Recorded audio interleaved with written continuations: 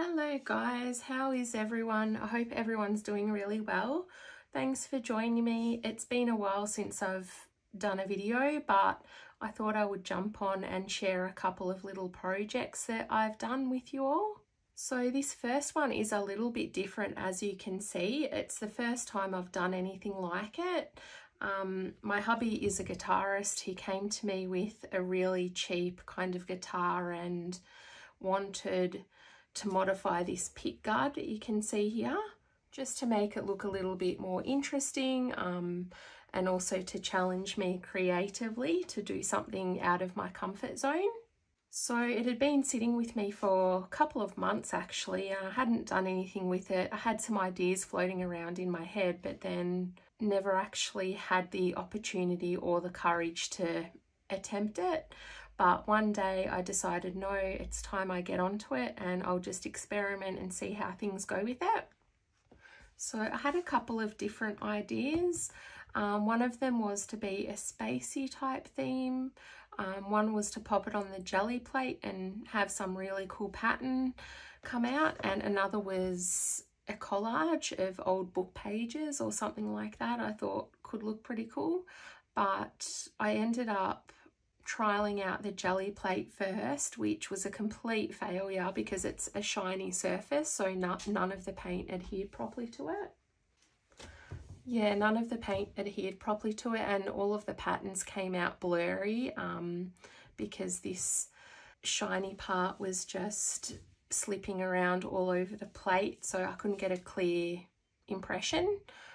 Next, I tried direct stenciling onto the plate, but once again it came out smudgy because it was just too much of a shiny surface.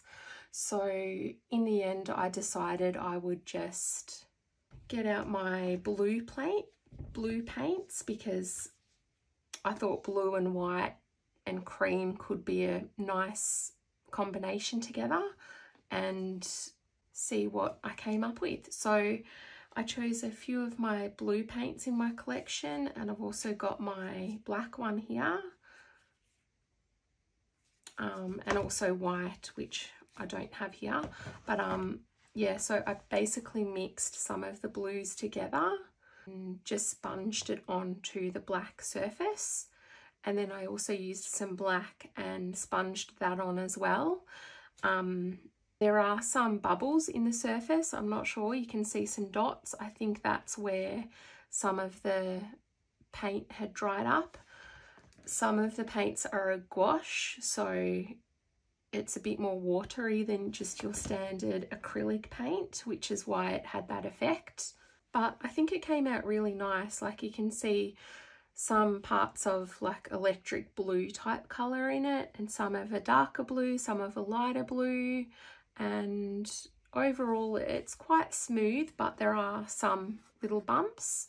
And then I waited until that dried, and then I varnished it with this really old kind of varnish that I've had sitting around for ages, called Aleene's Enhancers Gloss Varnish. And I just did a couple of coats of that on top, so hopefully it'll restore the paint and won't come off. It seems to be okay so far. But yeah, that is the first project that I wanted to share with you, that little scratch plate. So yeah, overall I think it turned out quite well. Hopefully you can see it well in this lighting, and it was good to try something a little bit different. So thank you everybody. Bye.